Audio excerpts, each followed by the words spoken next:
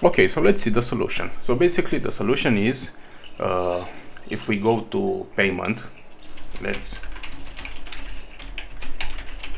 go to payment, we see here where customer ID is 341 because that was Peter.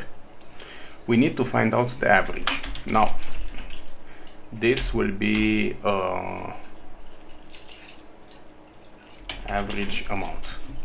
Now this will be the answer, but let's try to think, or let's try to assume that we don't know the ID of the customer, we just know the name.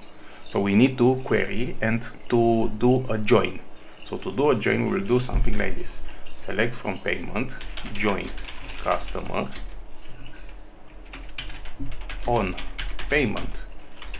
Customer ID is equal with customer dot, probably customer ID, where, let's say, customer dot name is equal with Peter. I don't know if it's name. Okay, first name.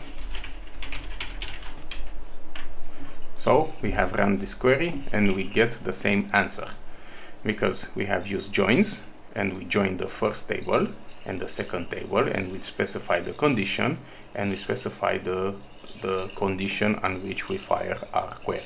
So if you did this, good job. If not, this is how you use join. We use join from the other lectures and also an utility function.